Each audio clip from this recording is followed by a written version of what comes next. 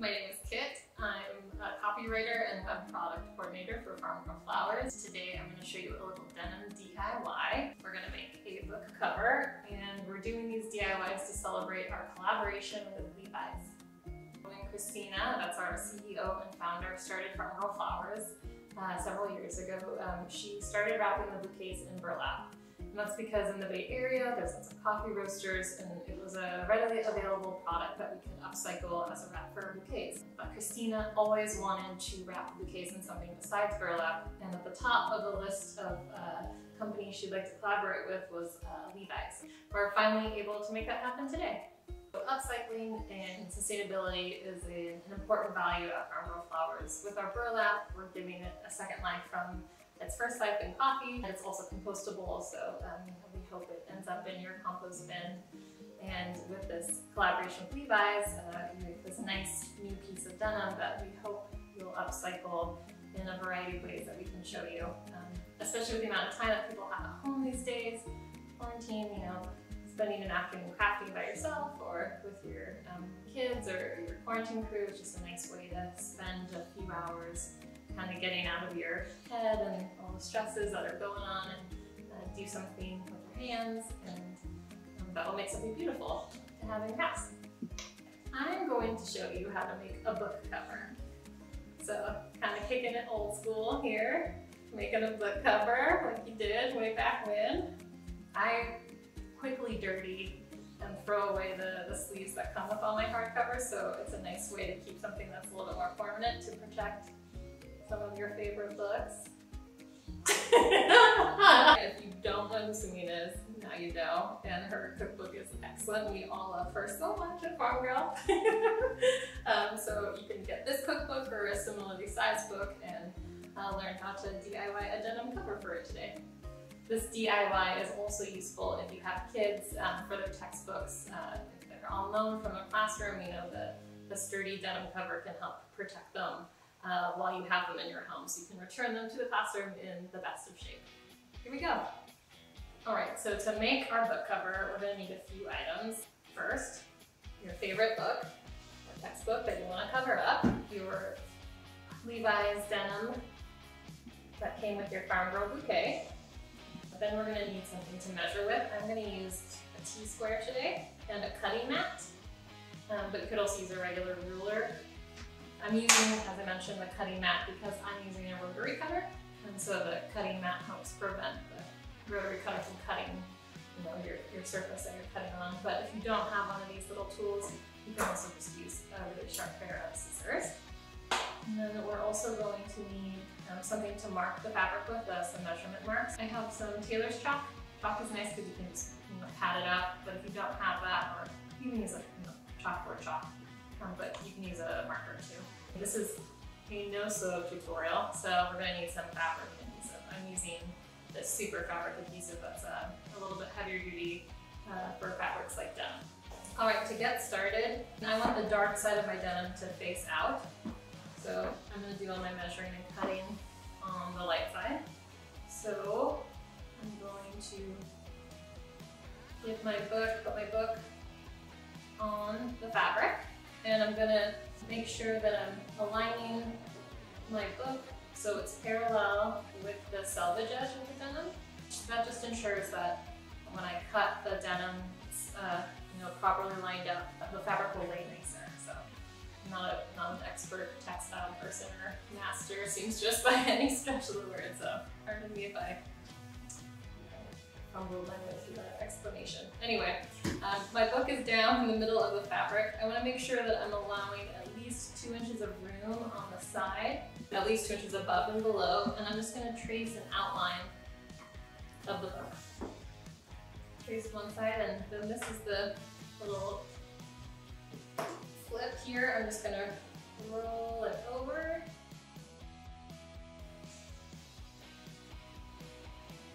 And I'm going to do the same thing for the other side. We have a square on our fabric, a rectangle on our fabric that designates where our book is, the size of our book, and we want to measure and cut out a rectangle around that is 2 inches bigger. My T-square happens to be 2 inches wide, so that is very convenient. So I can just line it up with the edges and make that happen. But if you don't have a T-square like this, just use your ruler. It is a pretty handy tool to have. I bought it because I was making planter beds and they were not square, so I needed some help. Now I've made a second rectangle that's 2 inches bigger than my book. So we're going to start by cutting out the larger of the 2 triangle shapes. So I'm just using my rotary cutter and my T-square again, outside of that shape, but again, if you're at home you're using scissors, go for it, just cut carefully. Just going edge to edge here. Okay. We have our cut piece of denim. No sew tutorial, so the way that this cover hangs onto the book is with little squares that we form into kind of tabs that cover each edge of the book. So to make that happen, we're going to trim away some excess fabric just to create 2 little squares at each corner. One will fold on top of the other, and we'll glue that together to create those little tabs. We just need to do a little bit more measuring. Measuring a 2 by 2 inch square at each corner. You're basically drawing 3 squares, 1 at the corner and 1 off each side of that corner. Kind of like the little 3-piece right angle piece in Tetris. And I'm gonna put an X on the pieces that I want to keep, because when you're cutting away, sometimes you forget the pieces that you're supposed to keep and the pieces that you're not supposed to keep. It would be a total disaster, but it wouldn't be a great thing to trim away. Yeah. And again, just Xing the pieces that I want to keep. And doing it again.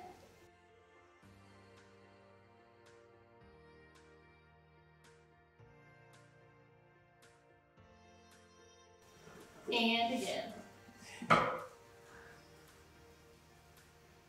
I have my additional cut marks now. So in each corner you can see 2 X's. Those are what I'm going to keep, and I'm going to trim away the 2-inch border.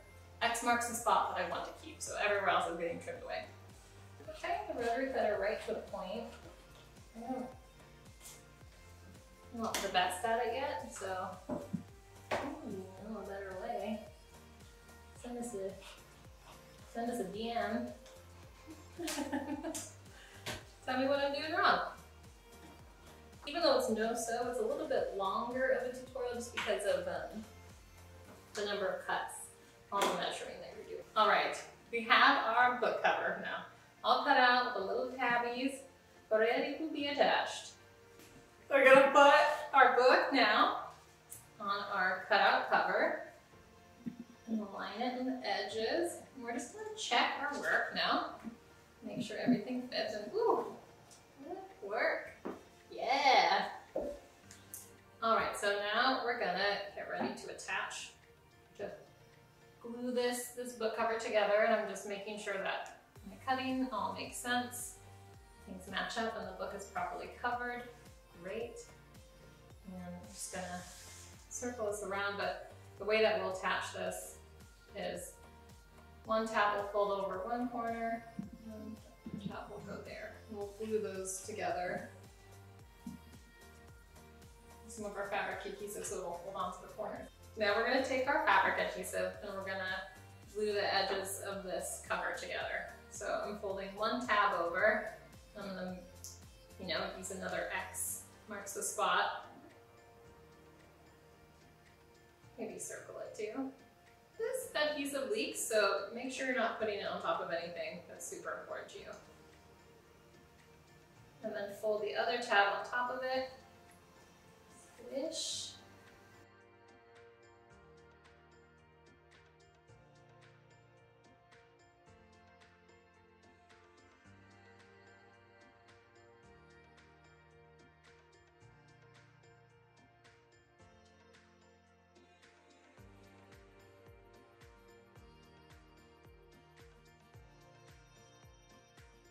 I think this is where one of the remnants, the fabric remnants, comes in handy. I like this little part with the selvage. I'm not really measuring this part because it's really just for embellishment. Oh, I think I just want the one piece. I'm just gonna put it on like a little lininess. Glue that on too.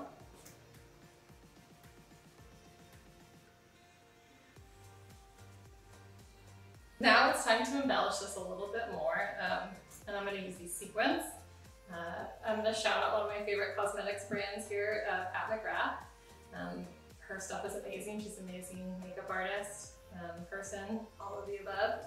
And all of her cosmetics come in little bags with tiny sequins, so I save them for stuff like this. So I'm going to upcycle these sequins from Pat McGrath to our book cover of upcycled denim here.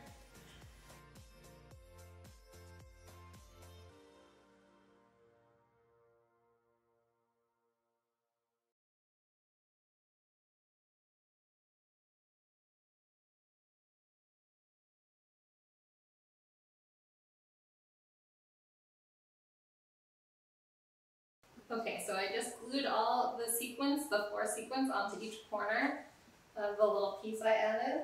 So now you can see it kind of looks like a jean pocket, like it's a pair of jeans, and our book cover is ready to go.